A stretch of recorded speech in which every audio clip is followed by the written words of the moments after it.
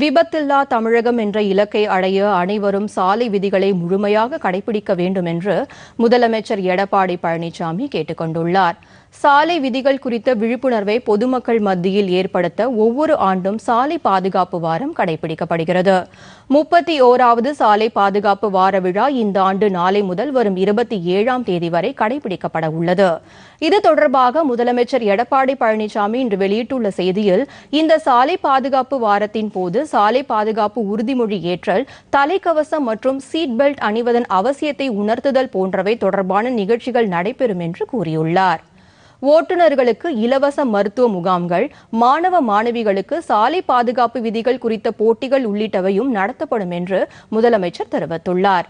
தமிழகத்தில் 2016ஆம் ஆண்டை ஒப்பிடுகையில் 2019ஆம் ஆண்டில் ஏற்பட்ட சாலை விபத்துகள் 25.60% குறைந்துள்ளதாகவும், உயிரிழப்புகள் 43.10% குறைந்துள்ளதாகவும் அவர் கூறியுள்ளார்.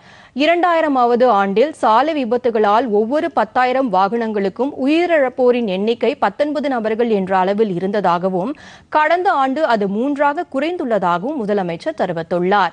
சாலை விபத்துகளால் ஏற்படும் உயிரிழப்புகளை தவிர்த்து விபத்தில்லா தமிழகம் என்ற இலக்கை அடைய அனைவரும் சாலை விதிகளை முழுமையாக பின்பற்ற வேண்டும் என்று முதலமைச்சர் எடப்பாடி பழனிசாமி மக்களை கேட்டுக் கொண்டுள்ளார்.